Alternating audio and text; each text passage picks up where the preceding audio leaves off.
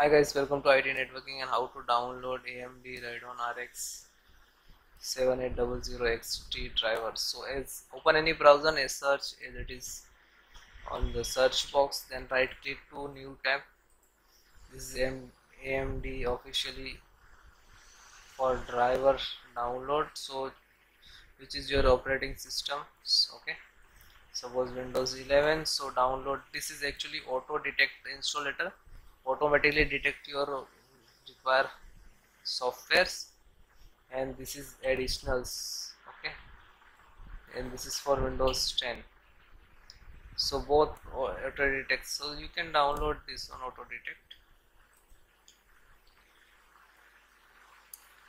This is actually 46 MB size and latest.